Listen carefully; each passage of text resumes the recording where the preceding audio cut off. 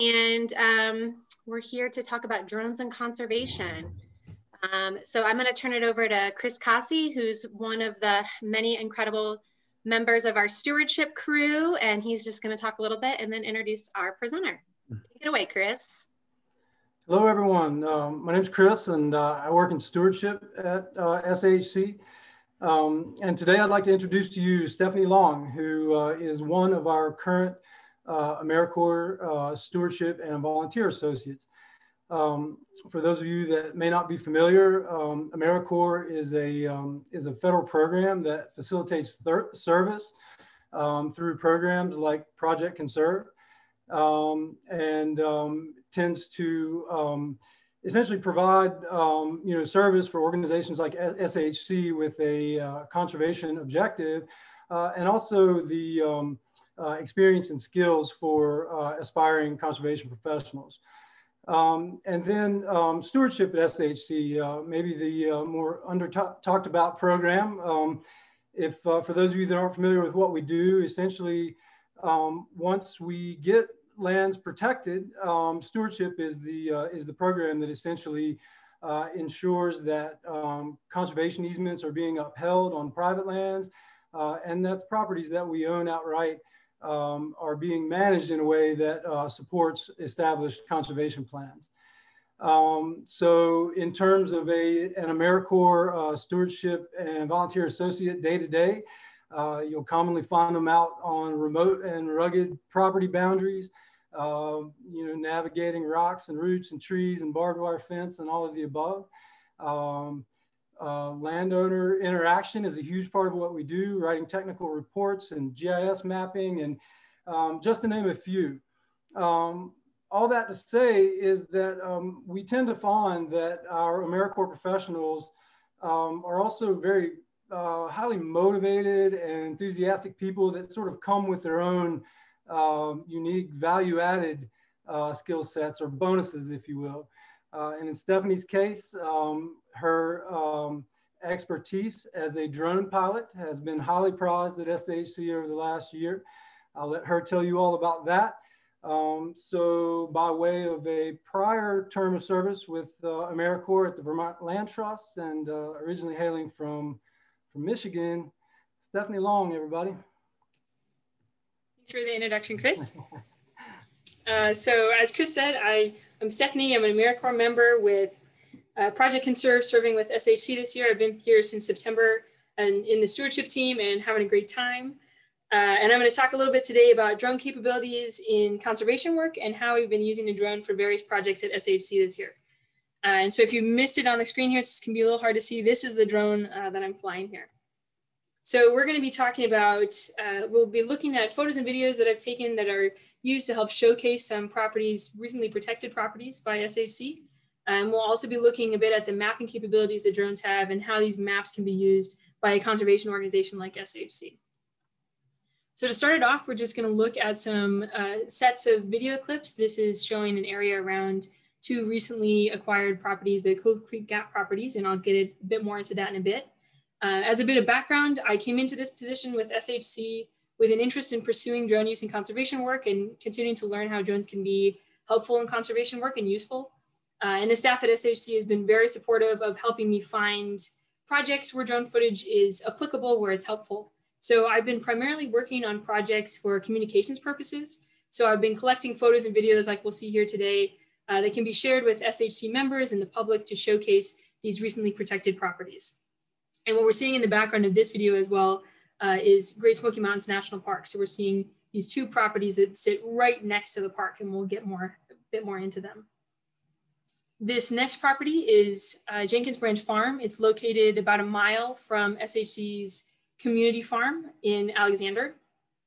And it's about a 100-acre property, and it sits in a landscape that has other farm properties, but it's also in an area that's seeing increased development, as much of Asheville and the areas around Asheville are seeing increased development. So by protecting this 100 acres of land, we have this large parcel that will stay protected. And for these communications projects that I've been doing with my drone, I've gone out with SHC's seasonal drone ecologist and in-house photographer, Travis Boardley, who gets credit and a shout out for having the idea to go to the Cove Creek Gap properties by the Smoky Mountains for those sunrise and sunset shots.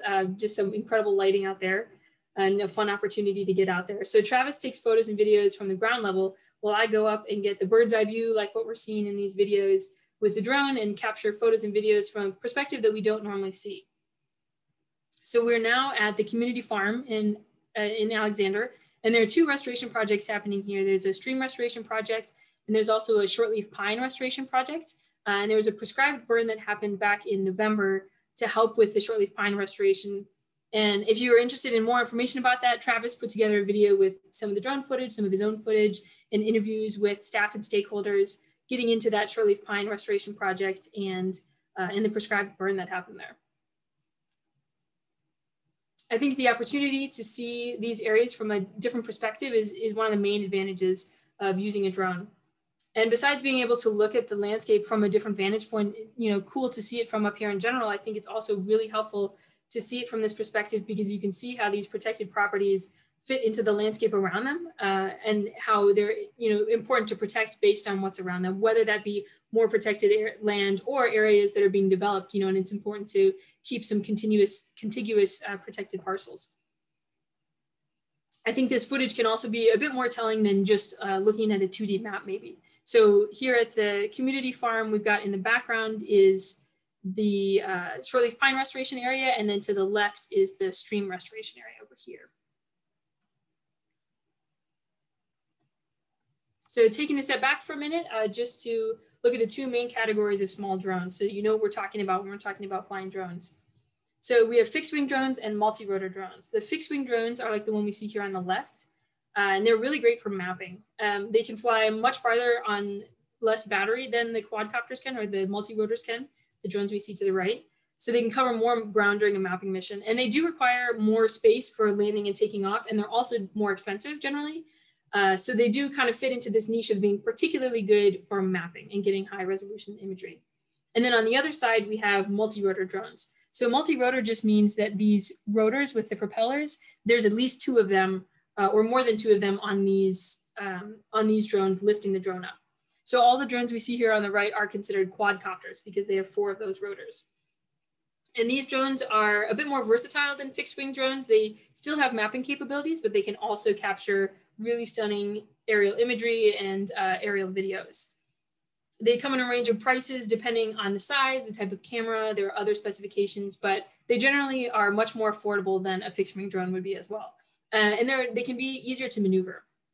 They also don't need as much space to take off and land because they just go straight up and straight down. And so that gives you more flexibility in where you can fly and where you can take off and land from. But as I mentioned, they do use up their battery faster because of the different things that they can do. So that's just something to keep in mind, and would suggest having multiple batteries with you when you go out. So I fly a Mavic 2 Pro, which is similar to this drone I have circled here. And it came out about a year ago, and its battery can last for almost half an hour, which is pretty good for this type of drone. But when I go out, that's about 20 minutes of flying time, because you want to have enough time to get your drone back to the ground, and you also want to buffer just in case anything happens and you need extra time to get your drone back. So when I'm going out, I usually go out with 3 fully charged batteries just to give myself time to get up there and try out different shots, different videos and photos, or be able to map for a little bit longer. And we'll get into that in a little bit. So all the photos and videos that we're seeing today, when I'm talking about using a drone, I'm talking about a quadcopter, and I'm specifically talking about a Mavic Pro if you know more about your drones. So we'll get back here to the photos. This is a photo of Great Smoky Mountains National Park, and it is right near the boundary with the Cove Creek Gap properties. So the Cove Creek Gap properties are 2 properties that SHC recently acquired, and they acquired with the intent to pass them over to park ownership. So pretty soon the park will own those parcels. And so this photo was taken by just going up 100, 150 feet up near the boundary. And this is the protected landscape that these 2 parcels will be adding to. The next 2 photos are from the community farm and the community farm expansion tract in Alexander. And it's where the prescribed burn happened in the fall. That area is kind of in the right of this photo. And you can also see the stream here in the left. That's where the stream restoration project is. I think these photos are a great example of that unique bird's eye view that the drone can give us, and can just show the landscape in a way that we wouldn't otherwise be able to see. And I think it can also bring out different patterns that maybe you couldn't see from the ground. And I especially find these top-down images to just be really intriguing to look at because they just look so different. You know, you're looking at the landscape in a very different way. This next photo was taken at the Hampton Creek Cove State Natural Area in Tennessee. So we're above the state natural area here, and we've got Hampton Creek over to the right, and much of the forested land in the background of this photo is federally protected land. And the Appalachian Trail runs along part of this ridgeline up here. And then we also on the right, kind of far right backside, have a parcel that was recently acquired by SHC, recently protected. It's the DeYoung property, and it backs right up to Cherokee National Forest. So you can see how that parcel fits into this larger landscape of protected forest land and is also close to the Appalachian Trail, and in some spots can be seen from the Appalachian Trail. And this takes us back to Great Smoky Mountains National Park. It's another view of this area of the Smokies that's right next to those Cove Creek Gap properties. And the two properties that I've been talking about, they sit right about here and they go up to the ridgeline. And then everything to the right of the ridgeline is Great Smoky Mountains National Park. So I think from this vantage point, you can really see how these properties are connected to a vast area of protected land. And I think it helps showcase the value of protecting these parcels because of their vicinity to the park, because they're so close to the park. So next we're going to get into the mapping capabilities that drones have. This is an orthomosaic or an aerial photograph map of the two restoration areas I've been talking about at SHC's community farm. So you've got the stream restoration area on the right and the shortleaf pine restoration area and prescribed burn area on the left. I think drone mapping has a lot of potential for conservation work because the maps can offer high resolution imagery of a particular area. And this can be particularly helpful if you want to document and monitor or see change over time. So an example of this would be if you do this mapping mission here that we did this year, if you were to do that annually over time, then you'd be able to go back and compare these maps to each other and see how the landscape, how the vegetation is changing based on the treatment that it's been getting. So we'll just briefly get into the program that I used to create the map. This one is called Drone Deploy, but there are multiple different programs you can use. I specified the area that I wanted to map over here. This is the boundary. And based on the boundary, we get these green lines. You see that's where the drone is going to be flying. And as it's flying, it's continuously taking photos. So over on the left, we also get certain specifications based on the area that I want to map. So it tells me how long it's going to take, how large the area is, how many images it is, and importantly, how many batteries it will take.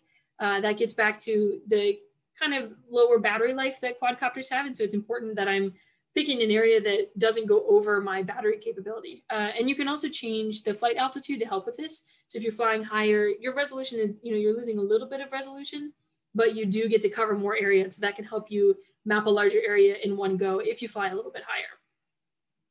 And when you map, so Drone Deploy helps you set up the map, it helps you carry out the map, the mapping mission, and then later put the photos together to create the map. So once I go out to fly, you can use the app and you send the drone up and the app basically controls it. And so the drone flies automatically, follows this flight path and then comes back to me. And when we're talking about mapping with the drone, we're talking about the drone taking a bunch of photos of a specified area based on a flight path like the one we just saw, and then the computer program will stitch those photos together.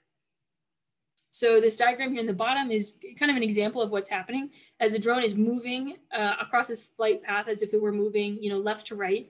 It's continuously taking photos. And so the bottom of these large triangles represent the area that's photographed. And you can see here that there's a lot of overlap, and that's the important part because the overlap is what's necessary for the computer to be able to kind of compile those images together and create a larger image that is your map. And another way of looking at it is at the top, there's a lot of lines going on, but if you can follow the larger rectangles, each one of those represents an individual image.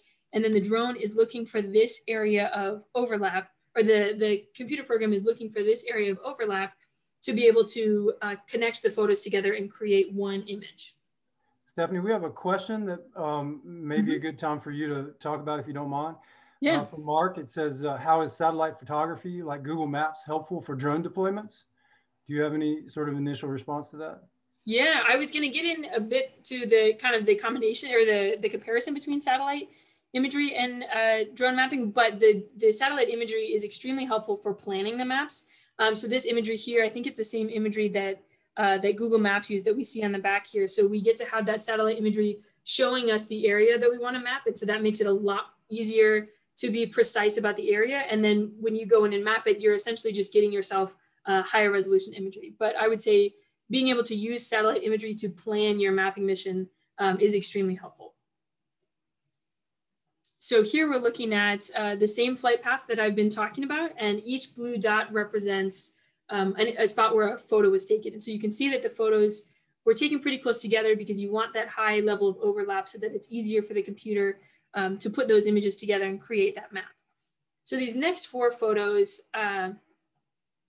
they are just an example to show you what that overlap looks like. So they were taken right in a row, and it's helpful if you keep an eye up here on this road and watch it as it changes as the drone moves. So as the drone is moving, these are each individual images. And so the drone is taking a photo partially of an area that's already been photographed and partially of a new area. And it does that as it goes. And then the computer program can later go and stitch those images together based on the same areas that it finds. So this is one of the map outputs you can get when you take all those photos and you put it back into the computer program. And this is the main one I think would be helpful for monitoring and documenting some of our conservation work. So this is the same ortho map from earlier. This is looking at the 2 restoration areas. So this red outline represents where the prescribed burn happened for this shortleaf pine restoration area.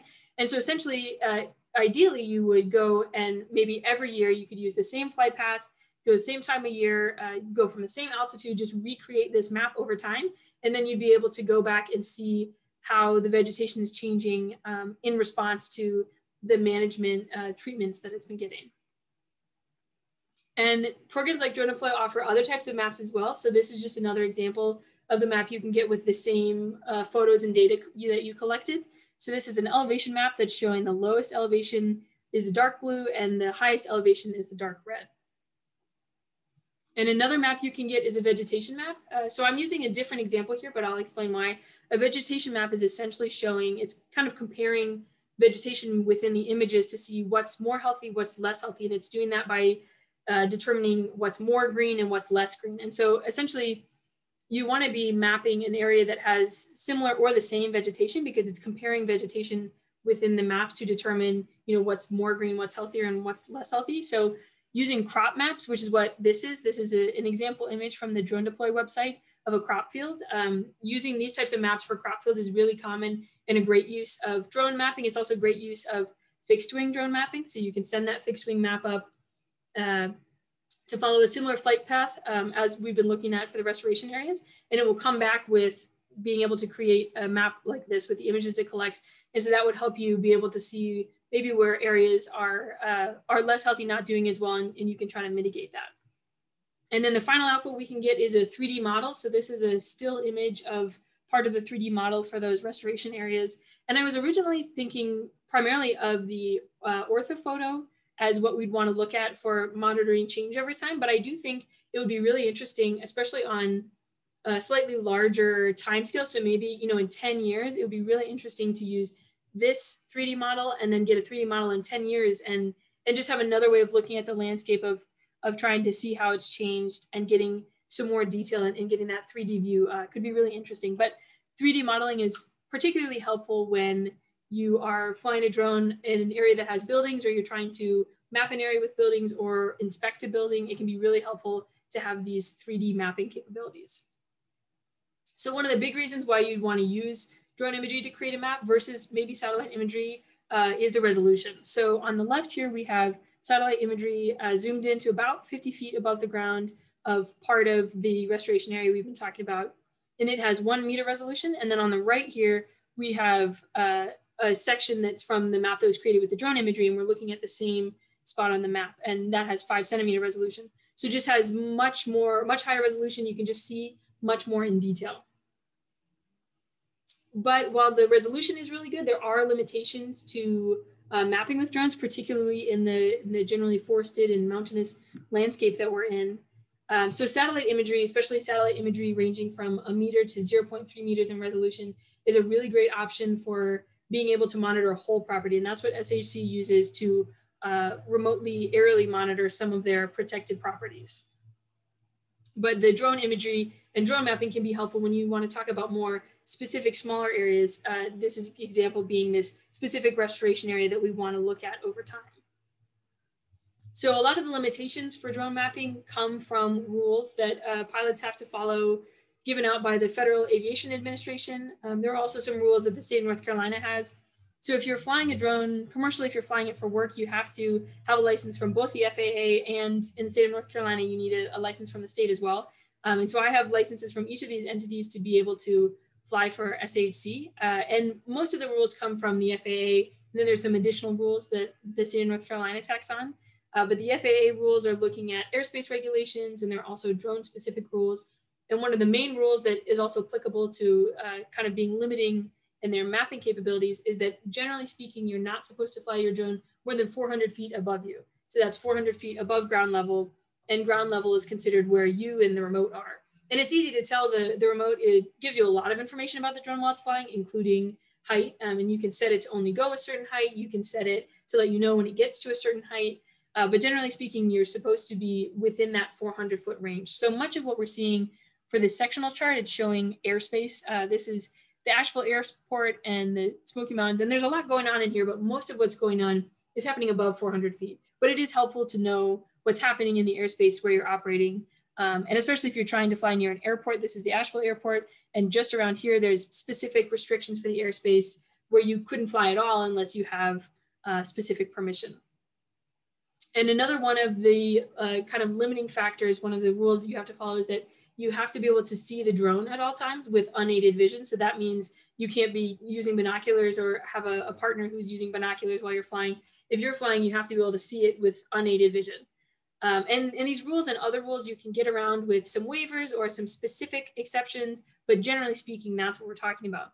So when we have these, glorious forested mountainous properties that much of SHC's protected properties are, it can be hard to map the whole property because you'd have to get through the canopy, then you wouldn't be able to see the drone while it's above the canopy potentially.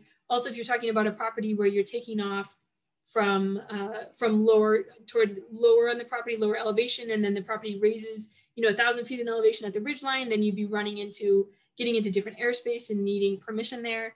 So it's all to say that the satellite imagery is a really great option for the remote monitoring. And I think the drone imagery comes into play when you want to look at specific areas and really see in depth, like the restoration areas we've been talking about. Or another example could be if a neighboring landowner, happens to encroach and they maybe take a few trees down across the boundary on an SHC property, we could go up with a drone and get a map of that specific area. And so we can document it in really high resolution of just that area. So I think drone mapping can also be a helpful to add additional information to what SHC already has.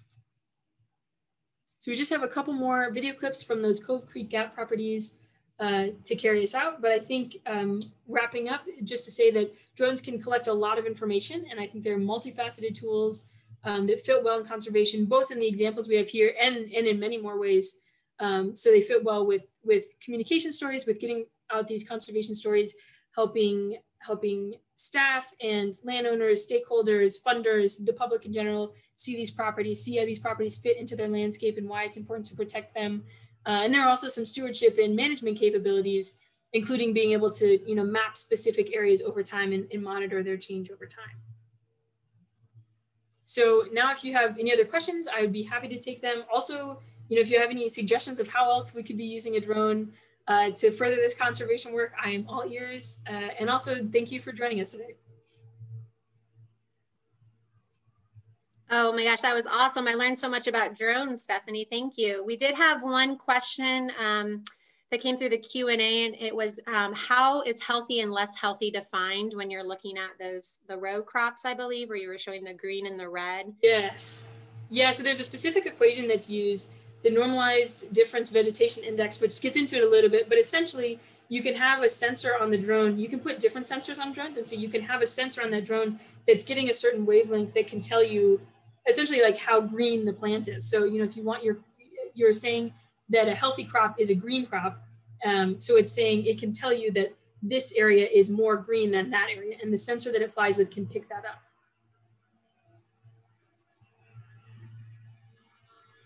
Very, very cool. Mark had a question about visible air pollution. I'm not sure really what he's asking there, but do you run into those problems with air pollution, or are drones able to kind of get around air pollution? Yeah, I think that's a great question, and just something that I haven't run into out here. I'm thinking, if you were flying in other areas that have more air pollution, I think it would be a lot harder, and that would make it more difficult. You probably wouldn't be able to fly as far. You can get certain lighting that also helps you fly in the dusk and dawn time that would maybe be helpful for that. But out here, it's not an issue that I've run into so far. And the questions are flooding in now. We have, people are very, very interested. So I think one was asked, can you please provide the source of the restricted airspace controls? Yes, so if you just go on the Federal Aviation Administration website, the FAA, it will give you a list of, it's the Part 107 list is specific to where drones can and can't fly. And that's where you can also find sectional charts. All that information about airspace regulations is all through the FAA, and they have all that information on their website.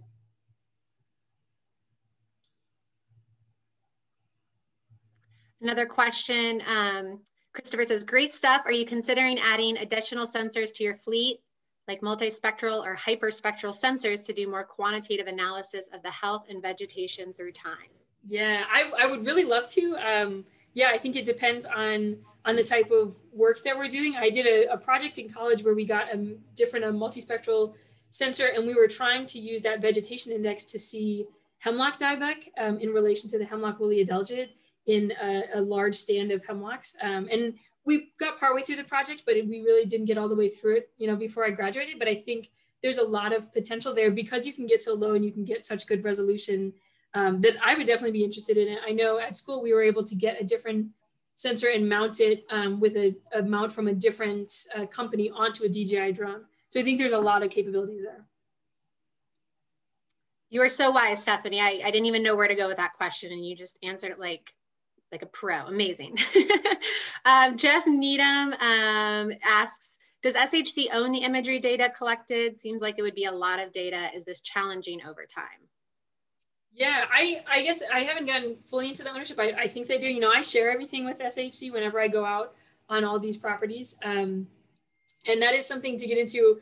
I've been considering, so going out, when I go out, I get a bunch of photos, a bunch of videos, and try to cut it down into more usable clips. And then I'm sharing more of those clips just so that we're not clogging it up, because it is a lot of data over time. And for my own personal use, I use an external hard drive to save all this data. But I think if we were to continue this with SHC, that could be a question, if we're running out of space, because it takes up a lot of space to do this. And then Mark wanted to know, do you see a difference in air pollution throughout the year? How much do you notice that? Yeah, that's a great question. So we started flying in February. And so we've been flying since then. So I haven't been out in this region all that long looking at that. So I haven't noticed anything yet, but I'm glad that you're bringing this up, because I hadn't thought to think about it. And so I think it's something I'm going to look into, both in terms of, I think maybe on the weather site, you can get different pollution readings, and I would love to know more about how that's affecting it, because I do think depending on, how polluted the air would be, you would run into trouble with at least being able to see the drone, if not with other things. And then Terry wants to know, what are the North Carolina DOT rules for drone? And I imagine that might be on a website as well somewhere, but are there anything that maybe differs than the federal rules? Yeah, essentially it's just adding on to rules. So there's specific rules that it is on the North Carolina DOT site, but there's specific rules about needing permission to take off and land on state-owned or municipal land. There's certain regulations. You have to be a certain distance away from correctional facilities. There's also a specific rule about hunting, both that you can't hunt from a drone, you can't mount something on a drone to hunt, but also if you're in an area where people are lawfully hunting, you can't use a drone to disrupt their hunting, specific to North Carolina. I think there might be maybe 10 laws that are specific to it, and that gets added on to the FAA laws, which are really specific about airspace in particular. Awesome. And then just a few more are about sensors. Are you referring to filters for your camera, or are these sensors different than filters? These sensors are different. And filters is a good question. I also have been reading about filters lately and considering, wondering if I should be getting some, but the sensors are specifically picking up different information. So instead of getting the information, that we use to see these images, it's getting different wavelengths. So with the sensor that we used when we were trying to look at the vegetation of the hemlocks, we're using a sensor that's pulling up, I think it was using cyan and a purple color maybe. And so it's a different camera. So you wouldn't be using the images from your main camera, whereas, you put your filter on your main camera, you're using a different sensor and a different camera. Thank you for that explanation. And just two more. Do you have a favorite place to fly your drone in Western North Carolina? So far, I feel lucky to be able to go. I feel very lucky to be able to go on these protected properties that SHC has protected. Getting out to the Cove Creek Gap properties was awesome because national parks, unless you have some kind of specific waiver, you can't fly drones in a national park for any national park in the US. And so getting the opportunity to be on a property, that's so close to the Smokies and being able to get images of the Smokies while still being in the right kind of airspace in the right spot was really cool. But in terms of public flying, that's something that I'm still working on looking into. I just moved here in September. And so I have questions about where you may or may not be able to fly in Pisgah Forest, because I think that would be, a beautiful place to fly, but I haven't been out enough on public land yet, I think. Great, thank you for that. I mean, there's so many beautiful places in Western North Carolina. That's a tough one. And so the last one, is there affordable drones that can fly longer than 30 minutes? Do you have any recommendations for maybe a starter drone? There are definitely more affordable drones. DJI is one of the main manufacturers of these quadcopters that we're talking about, and they have a range and prices and abilities, but you can get a DJI Mini probably for a couple $100. And if you get up a little bit, the DJI Mavic Air, I think it is a really great deal in terms of the camera it is and the price it is. And I think the Mavic Air goes for maybe 30 minutes, but this 30-minute cap, from what I understand, is pretty standard across the board. And I have read, on a drone forum that you can get this like special battery that's really been vamped up, but that's not widely available. So this 30-minute cap for now is what it's at, but DJI's and other groups are continuing to come out with drones. So I think that could be helped. But for now, I would suggest just, getting a couple extra batteries. Great, thank you for that. Just a few more people. I love this. I love the conversation, the questions. Do you ever reimagine an area or reimage an area due to any syncing error or any other error in connecting the individual images together? Yeah, so I haven't had this issue yet, and I have just started some mapping projects, but I specifically was trying to map lower to use Drone Deploy as a specific program where it will change the height of the drone depending on the elevation. So the drone will always be maybe 220 feet off the ground, but it will kind of move to make up for that. And so I think that can make up for, if you have problems in between images. But I haven't come across any issues yet. I think because I've been keeping it small and trying to really overdo with the overlap. I think, 60 to 70% overlap of images. And then are there commercial companies offering drone mapping services? Yeah, so that's a good question. Definitely. I think it's more probably state by state, smaller groups. There are definitely groups that, like surveying groups in particular, that will use drone maps and will map for you. So I would say you would have to look kind of locally or regionally for that, but it is a common thing. I think drones are used for, videos and photography in a kind of commercial sense, but also for mapping and offering to do mapping and survey quality mapping. You can get certain, you can really, there's a way that you can kind of lock in your GPS so that it can be survey quality. And there are companies out there that will map for you. I just want to, I think that's all the questions I just wanted to mention that we are recording this and we'll share it on our YouTube channel and on our website. As a reminder, I've put a link in the chat to our YouTube channel. This is a great place to catch up on some of the more extended versions of this drone footage that we talked about. Also a great place to check out some of our past lunch and learns. And man, Stephanie, this was amazing. Thank you so much. I learned so much about drones, and we are so lucky at SHC to have you as our AmeriCorps this year. This is incredible. Chris, thank you so much for joining us on the stewardship side. You're so lucky you get to work with Stephanie. I hope you all enjoyed this presentation. We love putting on these lunch and learns just to give you a little bit of taste of what we're up to. And it's kind of nice in this new virtual world, we can connect in this way. So be sure to check out our videos. Thank you again, everyone, for attending. I'm seeing a few more questions popping up. Michael has a Mavic Air, and it's quite discouraging that you can't fly over national parks or state parks, including anywhere along the Blue Ridge Parkway. Yes, I can imagine that being frustrating. You can get waivers sometimes, but I think you'd need a specific, you would need a specific reason for it. But I totally agree. I think that's why finding these pockets of properties that are nearby, it's like a gold mine of sorts. And I just feel lucky to be able to find them. And so if you can find, if you know people that live near these areas, that could be a way to try to get some images there. But I agree. Yeah.